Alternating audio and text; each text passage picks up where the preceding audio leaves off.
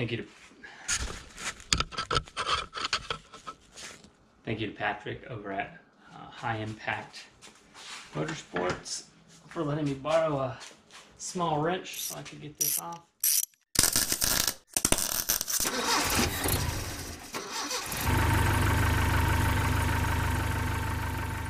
Hey guys, don't forget that this is a reverse thread, meaning a left is tighten and right is loosen. I'm not saying that I might have tried for a solid 5, 6, 7 minutes. Maybe almost tore my vise off of my whatchamacallit, to only to realize that I have been doing it wrong because I'm a moron. I didn't do that. That's a hypothetical situation that I did not find myself in. So once you get that done, just sort of rotate this thing around to take off the nut.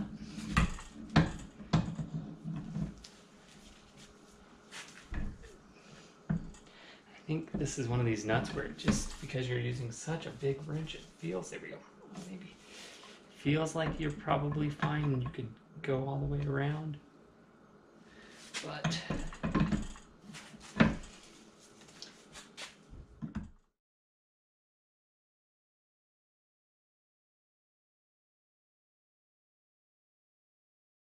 well, there's a little bit of boogering on some of these threads right here.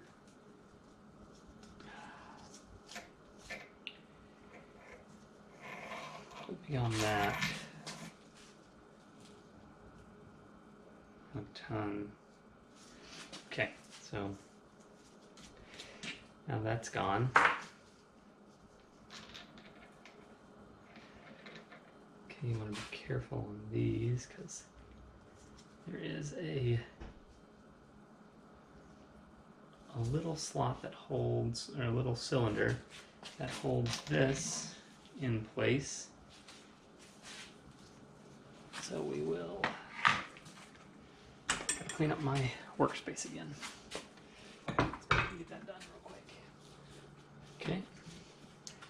Now we're going to take this off, but I actually think I have the right size of wrench for that. But it is smaller than that. This is a 32. Much smaller than that. We're going to put that back.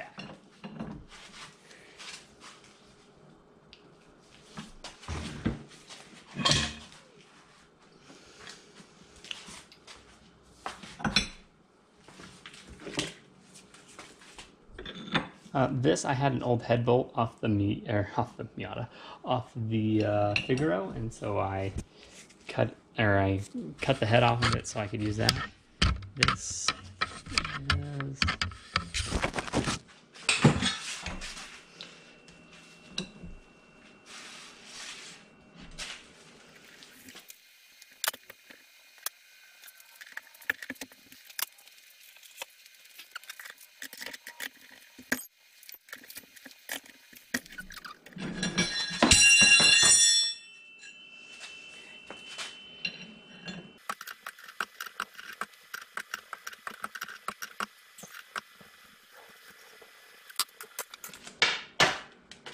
okay. Now, once we've done that, I'll look for any kind of like snap ring or something. I don't see one. I don't think there is one.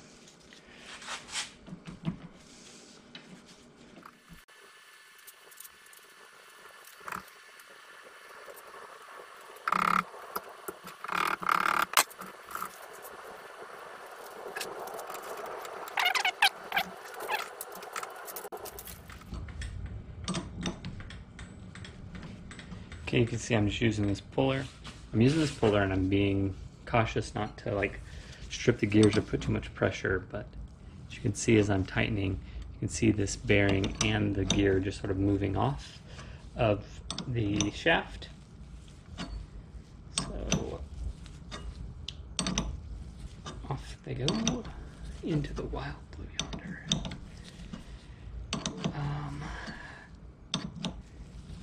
Again, it's almost loose enough that I could use. Never mind.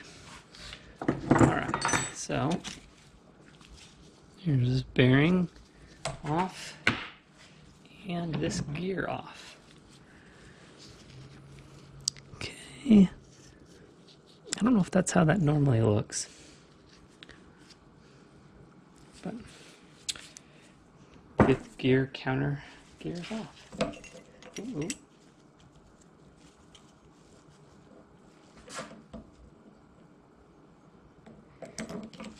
I need to find a good way to measure these. Give me 1 second. So I'm trying to do a good job of labeling. So over here, we'll put fifth. This is going to be for both the counter shaft and main gear, which, if I look closely, has this gear, synchros that, I don't know if that looks, and a roller bearing that I took off with it and just dropped on the floor. This roller bearing doesn't feel very, very smooth. Is there any difference between the inner and the outer?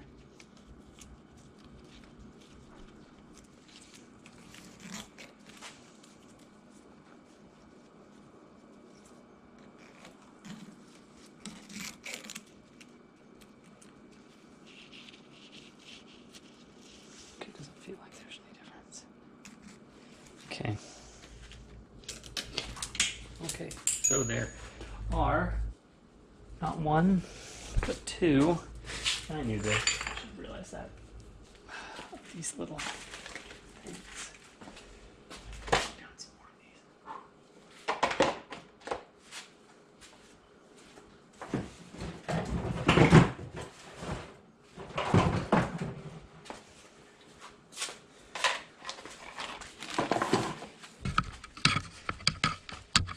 Okay, what I tried to drop on the floor there were these two pieces here. There's three of them.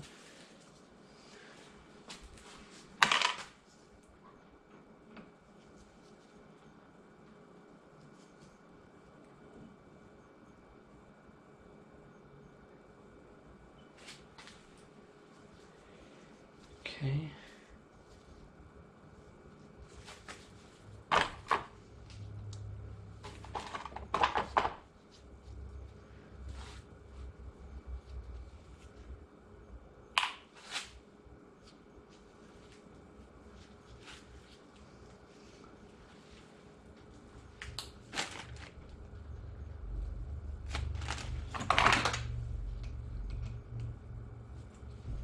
I think I actually want to keep that on.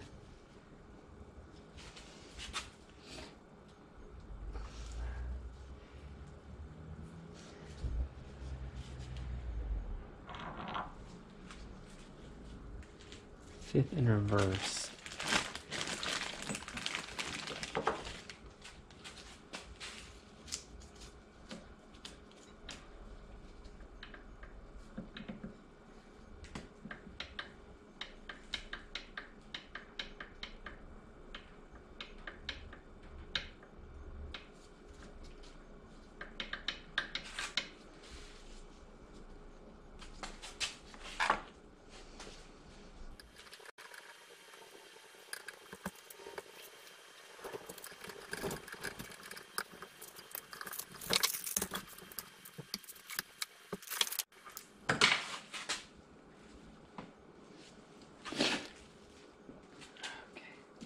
Got to see how to get this one off, whether I drive it off with this or this all comes out together.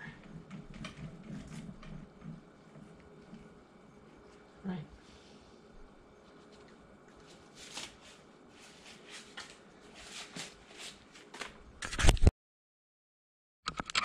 So I need to get this gear off, and I need a puller on it. In order to do that, I need to take this off so I can actually reach it. So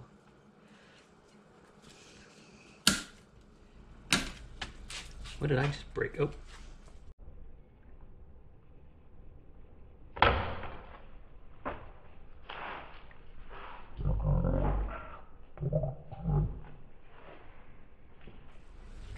That's my one piece. I don't know where the other piece went.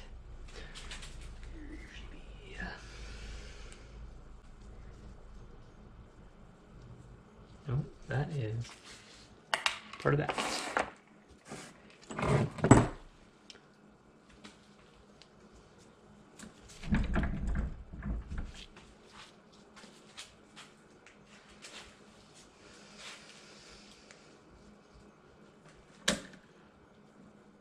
Come on. Maximum capability of these cheap snap ring pliers.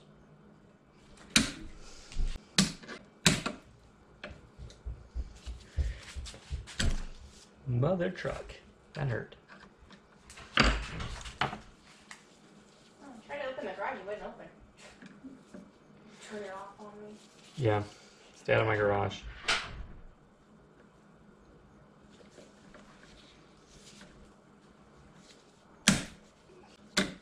Okay. Sometimes crappy snap-on or snap ring pliers don't work, so here we are, stuck. Yeah, these snap rings are just a pain in the butt. They're much thicker than my rings were good enough for, and so it took me a long time to get this one out. Now that that's out, I have enough space where I can get on the back of this with a puller and try to slowly pull this out. If that doesn't work, I'm going to go and use hopefully a hydraulic press tomorrow to press out this main shaft. But I got that off, and I kept the reverse idler thrust washer, the idler gear bearing, the reverse idler gear, as well as the back thrust washer. Those were all here on this shaft. And I'm referencing the 5-speed transmission paperwork here. So now I've got that off. I've got the 5th gear off as well. I've got the reverse main gear off, and they're all labeled and in their own bags, so that way I don't lose them and I don't misplace them or put them with the wrong parts. First of all, it's amazing what metal can do to skin. Just cuts you right up. I went out and used a press to push the rest of the parts the way they need to go. It worked out so much better. If you don't have access to a press, I suggest calling around, figuring out a friend of yours that does have a press and use that. So I've got that out. Got the needle bearing that's here in the input shaft sort of still there as well. All of it is taken apart. I'll be cleaning everything up and seeing the way that it works. So right input shaft slides onto here. Here's the counter shaft that spins around and goes back the other way. Again, not seeing anything that's just like out of this world, disgusting or messed up. So we'll take a close look at the shafts or gears moving forward and see what we can do to move forward. Talking with a buddy of mine that runs a shop, he mentioned something about maybe getting a different input shaft in 4th gear, and it would change the acceleration and capability there. I'm looking into it and seeing what I think. It might be a fun project to do something similar to that. But I need to go put a Band-Aid on this and go out for the wife's birthday. So with a press, the last part of this took less than 30 minutes. And so I would strongly suggest not beating on at it with a hammer on this stuff and just getting the right tools. But I didn't want to buy a press, and I made the right decision. Okay, so we're going to start moving to the next part, which is removing the rest of the gears here off of the main shaft, input shaft, and continuing to sort of catalog them into place. So here we have 4th gear. Go ahead, try to clean up my space a little bit.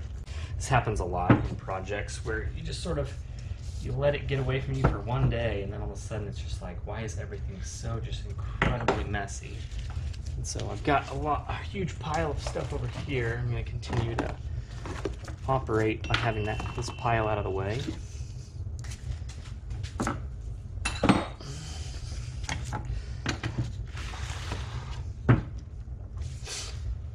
So so this is the overdrive and fifth gear synchronizer that I removed with like the help of a press.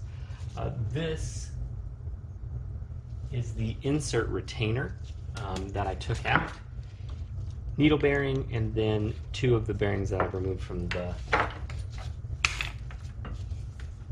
car so far. So now we're going to go ahead and remove first gear, and this is the idler shaft for the reverse idler shaft. So that's out of the way, and obviously, and the bolts that held on the center plate here. So those are all taken off, so we get them out of the way. We have the fifth synchro, and then some of the fifth gear. This looks to be the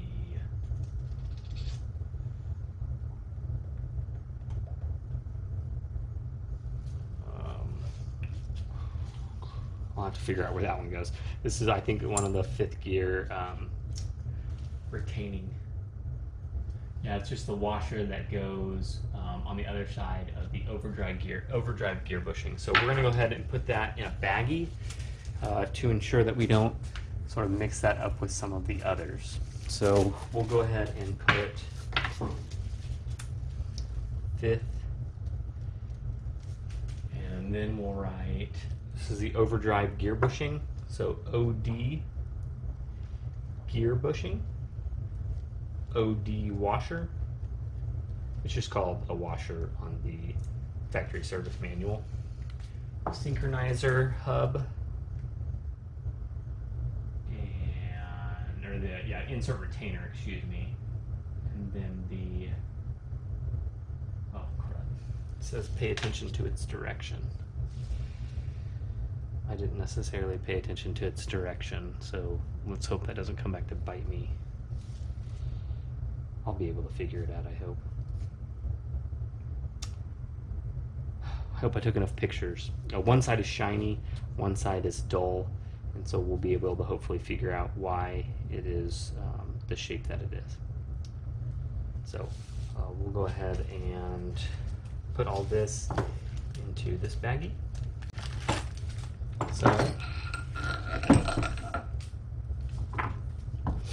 notice that this washer has a little hole here for there's a ball. Should be a ball somewhere along here that I fortunately don't see. So we'll try to figure that out, where that's at.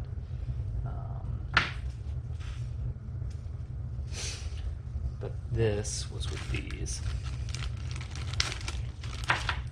So now we're going to be taking off first gear items. So let's go ahead and grab another baggie and write first on it. So we have this inner washer. I'm saying this as much for your benefit as my benefit, mainly for my benefit. And I'll have to go back and look to see. There's divots here. Those divots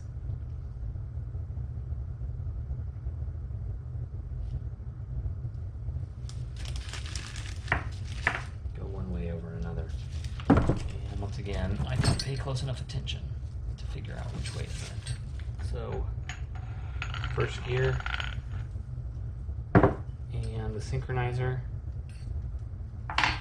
and two needle bearing.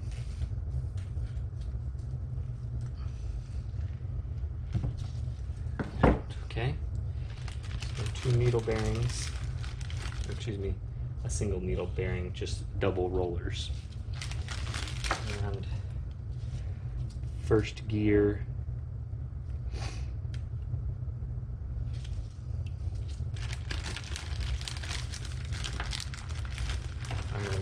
slide this needle bearing into this here so as not to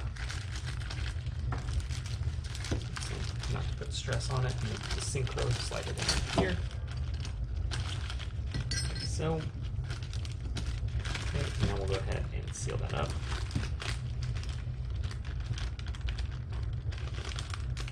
Okay, that's done. Now we'll go ahead and grab another bag. And we'll call this second. Notice that the piece here that, or the first gear bushing is still here on this, so we're actually going to have to sort of go like this. We'll use this, just a tiny bit of force, and see whether we can, I just dropped a shift insert, or so synchro insert, so let's pause for a second. Okay, so here's what fell down. These are the shifting insert, so we'll go ahead and put that, and yeah, might have to grab some more Ziploc baggies. Okay. While we're doing this, let's go ahead and get these.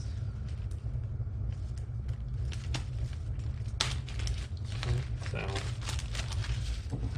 think what's happening right now is I have an opportunity here to take this off that I didn't realize I had.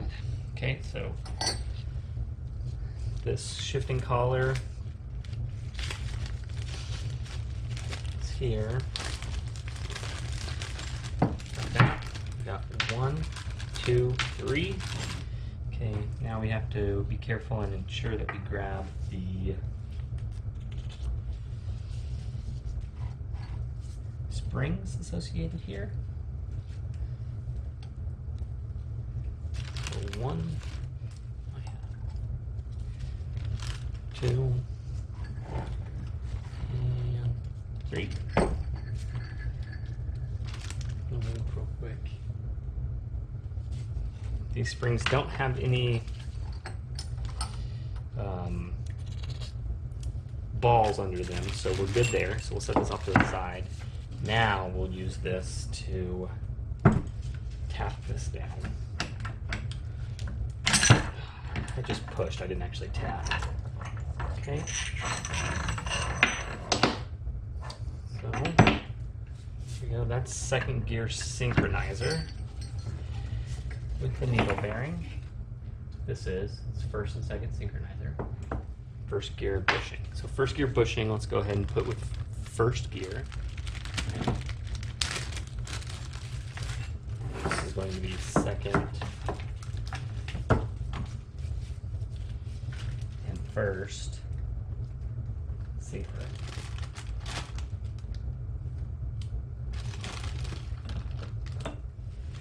Now we're going to deal with second gear. So let's go grab some more baggies. So now we're talking about second gear. Let's go ahead and put that in there. Label this second. There. Here. Gear off. So.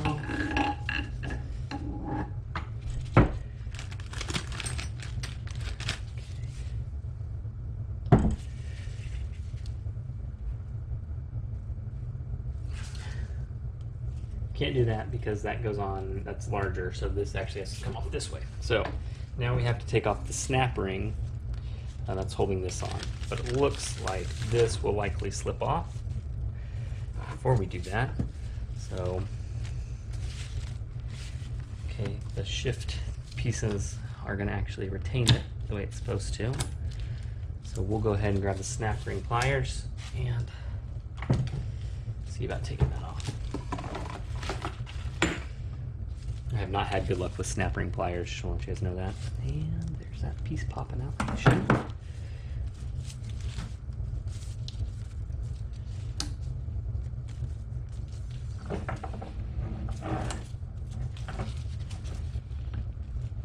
don't know what's happening. There we go. Okay, so snap ring pliers. You guys know a better way to do this. I'm all ears, but okay, this one is too small for the one I've got here, so we'll try these ones.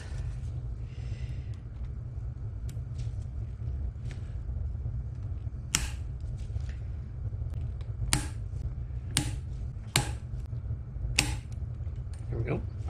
That actually did work. There's that one out. We'll go ahead and pull this whole piece out. Okay, so that's out. So that's actually the 3rd, 4th synchro hub is what we've just pulled out, along with the 3rd gear synchro. So that'll actually go aside. So I wrote an O there for out because that was towards the outside of the guitar, so towards 4th gear. That was towards 3rd gear.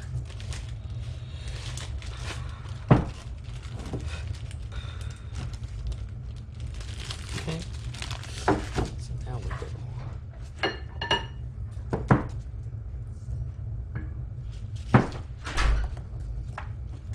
Okay, 3rd gear and synchro.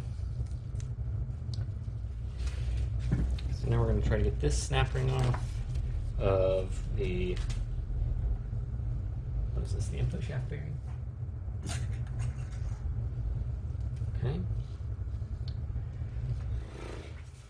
So I'm trying to pull this bearing off, but I'm not really having a lot of luck. Why don't you use a bearing puller? Well, that's a great idea. I never thought about that.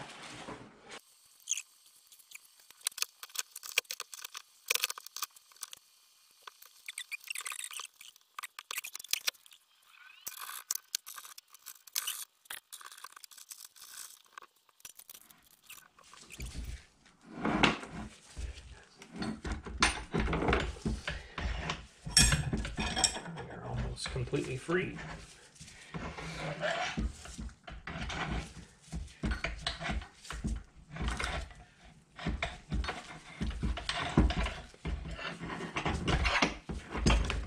And there we go.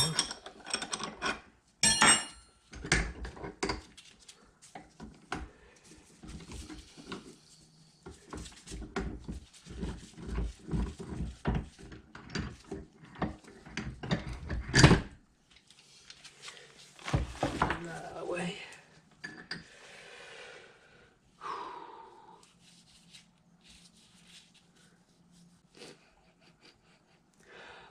This bearing smells a little bit toasted, but I don't know.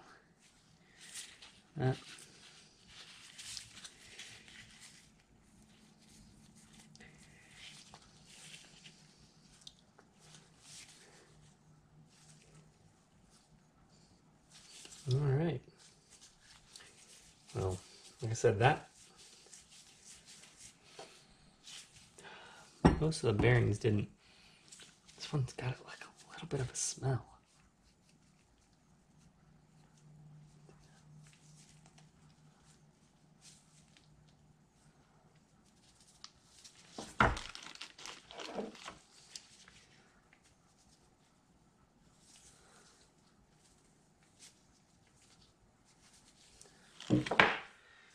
Okay.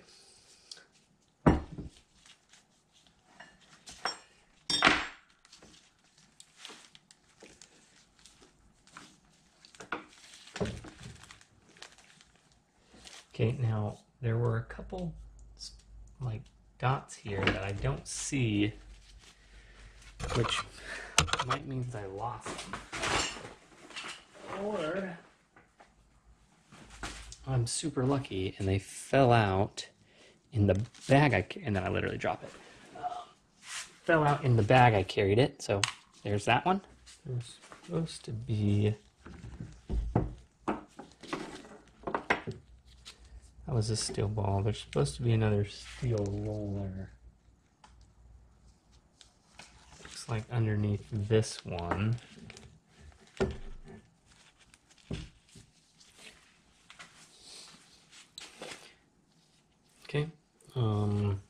and set this back to the side here. And we'll get rid of this one, which is, I think, the similar thing that we did on this one. Can I get this on here, or does it need to be a different size?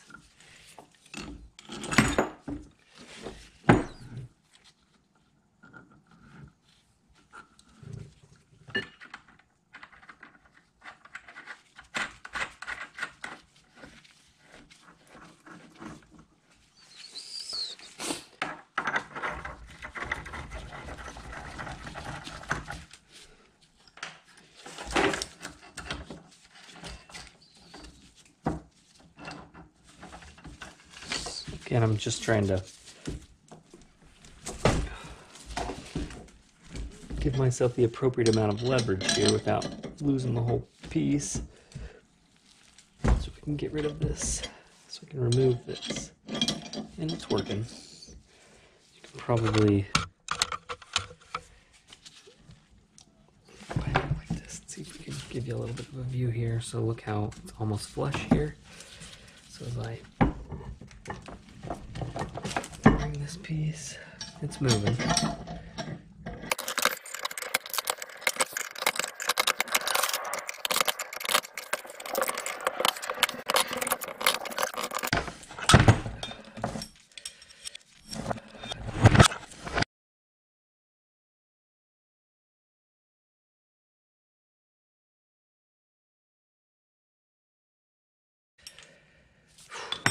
Okay. You really don't want to pull from the outside of a bearing. You really want to try to pull from the inside of the bearing, just like you want to push from the inside of a bearing. Or if it's going into a larger space, push on the outside. You don't want to put stress on the ball bearings themselves. Let's go ahead and clean up my workspace and take a look at what we've got. Okay, let's do this nice and slow, and I'll call it a day. I have the counter shaft with the bearing removed, and from the main shaft I removed first gear, second and first gear synchro, third gear, third and fourth gear synchro hub, and actually this is second gear. I apologize for not putting that in the right order. So first gear, second and first synchro hub, second gear itself, third gear, third and fourth gear synchro hub.